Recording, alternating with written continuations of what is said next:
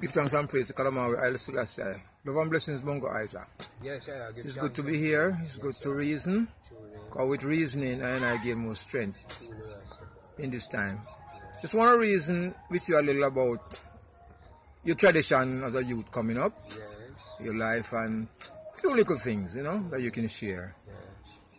What town or city were you born in? And describe your childhood home as it was. Yes. Well, I born at Granville, in Granville district. Around 3.5 miles from Montego Bay. See? Yes. And me alone was the one that my mother had. And she said this she have one before me. And him died in youthful days. But my mother now, they take my uncle, his brother daughter, and go also. So I go with that sister. What's her name? Ida Hagney. Okay. But she died when she was around 80 years old. Oh, so long liver. Yeah, so that was the only sister I would say then. I see from my mother's side, which I and she know according to relation, would be my first cousin. Okay. Yes. No one from your father's side? Yes, but my father now, I did know one brother right? And died with cancer, prostate cancer, lately when he was around 80 hard. And I have a sister that is older than me from my father's side, named Daphne. Okay. Right? Who died with a womb cancer. Wow, so cancer running in the family then? Yes, a few years ago. And our next sister, which was Rasta, named Sister Jenny, did have fibroids. Wow. Fibroid within her womb. And and keep it long, as Rasta in those days. We never hardly go to doctor. Yes, Rasta don't go doctor. No. And it is there till it become cancerous. Wow. And she died with it. Our next sister in America, who helped her well. Seeing Before she resigned now, for peradventure I believe she's around 70 now. What's her name? Well, the name of her, I don't remember the name right now. She was so far away from her. And she's not, you are older than her, right? Yes, but she have breast cancer. Oh, okay. I learned that it's one breast in her. Wow. So one did cut off. All right, going back to your childhood, did you have pets? Any special animal, bird? Yes. I always be a one that go to the hills and catch ball-plate birds. Yes. And go over Irving and catch lapwing. At the time over Irving, you know, was a government farm. And then they plant several acres of Bongo. Okay. So the lapwing them come down and eat the Bongo. Seen. So we always said Calaban in the Bongo, I have to catch them. So when you catch them, what do you do with them? I raise them. Oh. And I raise them, but I never love to eat them because I never love the taste of the bird flesh. See. In those youthful days. See. So I raise them till some of them fly away and so on. You give them any name? Well, I did have the lapwing bird. What do you call? Lapwing, I call them white wing. Okay. And we have the ball plate, the big black one, and See. then in them make like them head white. Okay. That have a heavy cooing when they are cooing. And I raise speed up to an next. Oh, so a lot of birds then, man. Yes, I'm a big Cuba bird. So what did you enjoy doing as a child? What was your favorite activity? Well, my favorite activity was one would call prevention. You have it then? Yes, a hobby. Yes, I have those birds and I feel good to have them. Yes. And as you know, as you play chase in those days, we have a ball ground down Bottom Road. Seeing. Where we go and we play chase and run down one another. What you call chubby chase? Chubby chase, man. Yeah, I know about chubby chase. Yes. And in the rain, See. we catch one another, we slip one another, and we play cricket. Okay. But football was not so popular in those days. Very good. But cricket was popular. Did you attend church or any religious services? Well, the truth to speak, I never attend church. And I'm going to show you an instant. When it on Christmas Eve now, we always go a Montego Bay at night time. Okay. Walk around. So my mother said I must go to church. Or we are night No, or Christmas Eve service? Christmas Eve service. Okay. So I could go. But you know, I follow company and I don't go. Oh, you never love church? No, I just walk around the place and go to market and we buy scripts in the Albert Market down at Sam Sharp Square. And we bust them and walk around and feel nice in ourselves. Happy times. Yes, never drinking no rum or beer in those days. You know, we just feel nice, eat and drink, you know.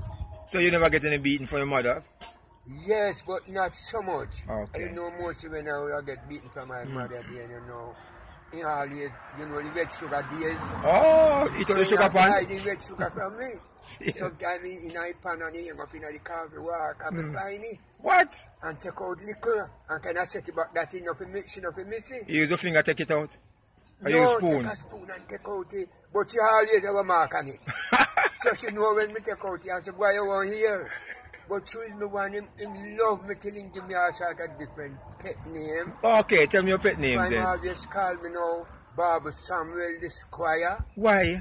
Isaac the Squire, she love me now, and they put me up in a car at Rennes. Oh, you know? Squire's an important man. Yes, the Squire was an important man in those days. And him called me Ma Size.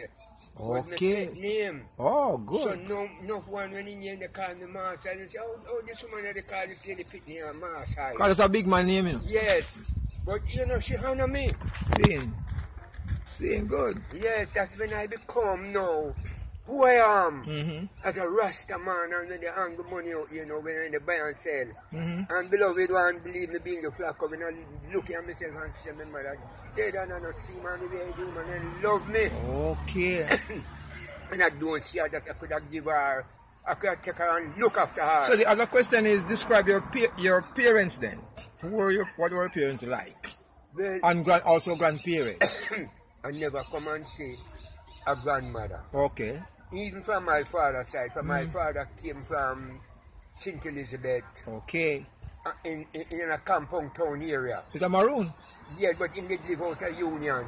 But there was a maroon people. So you have maroon blood then? Yes. Okay. True.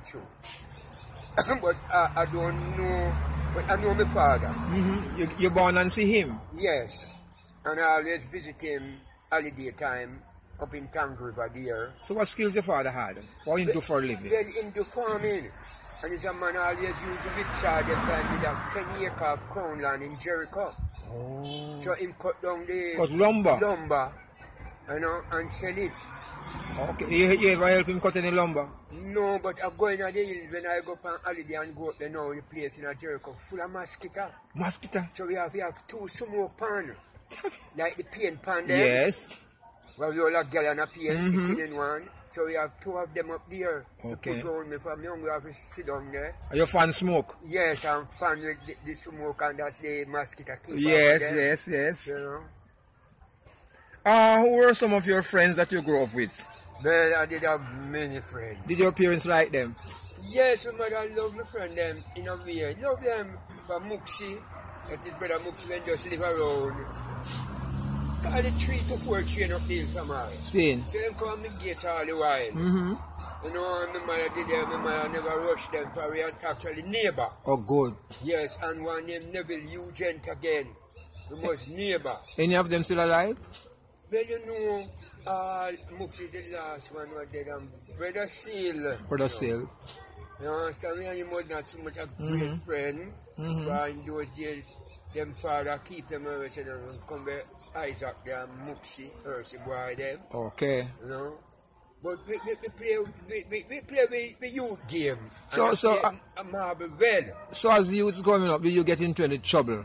Any mischief making, anything like that? No, I never get myself in no trouble if I never move. And in those days, you know, we go on discipline. Oh. For I couldn't use a word that is bad, although my mother. No curse words? No. And I can't pass my elders, them, and do say morning. Or good evening. Or good evening. If I pass one from me, always at the dance pass Grandma Elsie. Seen. That is an old lady, you know, one of the senior age of it. Yeah. And when you look around me, say, boy, where are you, one boy? Come here, boy. Let me put me on here and bless you. Okay. And when let me go, I say, no, Grandma, Elsie, I don't pass me that many dodger, man. And he put me and said, God bless you, my son. Seen. One son. I said, give thanks, Grandma. Mm-hmm. You know? So I was loved by in my community where I did live near the Rastafari Incents. Seen. I loved by the elders, them running for me. Well, man is a okay, honorable child. Yeah. Seen. Okay, what's some of the things you do around the house? You know, you used to love to do basic chores. What were your duties? My duty in the yard now, especially when I hold in the barn, I will pick coffee if I did have a few root of coffee. Okay, good. Tree of coffee, so I help me already pick coffee and pick up the rat cut coffee them and sun them. What do you mean by rat cut coffee? Coffee, you know when the coffee they ride, the rat them climb the tree and hide. Oh. And eat some and cut off some and then drop a ground. Okay. Like drop a ground the waste. So where do we do it? So we pick it up now on Sunday. Oh. And we sell it at this man on Bambana Street. And we saw him where we have the coffee place there where you sell Pimenta. We know about and that coffee. Place. Yes. You know, on the Bambana Street there. Right where they did rent of the bank there. Okay. So go down the market there first. Yes, so NCB Bank, no? Yeah. Alright. We know that. Very good. Give me an idea of your first job. When you get another, what did you do for a first job? Well, my old lady did send me a trade. What kind of trade? It was the first trade that I got was cabinet. You like it? Called woodwork. I never so much love it. But I have to go. Okay. To be on Barney Street there. And after I left there, then down the market there now, Albert Market, they did have, the parish council did have a place there, the carpenter, the woodworkman work. Okay, from big workshop. Yes, so Saturday time I follow me lady Garby, you know. Me did you know and get some practice. Yes, and get a practice and make some little strainer. Strainer? And then give me for them go sell some and make some for myself too. You know, and go sell it. You do all the counseling? Yes, and get me the counseling from the side. So I was, you know, vigorous in Yeah, man. So you're like an apprentice with that and you come up with it? Yes, after that now, my old lady said me go learn mason. You like mason? Then I did love it, but you know the man that I when I learn the trade, it never angry me go. Okay. As a youth, so when I time we go a Bluefield, clear Westmoreland, in those days my old lady give me 10 shillings. That was plenty money? Yes, in those days I pay me fare out height and go via Westmoreland go work. And you go near this place or this town when you left, going you did whole heap of fish come up there, when you have the whole heap of fish there. Oh, okay, me know when you have the flood. Yes. Flood, yeah, me know. So when we go on there now, we go buy me line and so on and do little fishing around here when the boss man come up. See. But one of the time now, they rape the wall on the screed, we call it screed, you get the line. Yes. You know, or you go rough the wall. Okay, prepare the wall. Yes.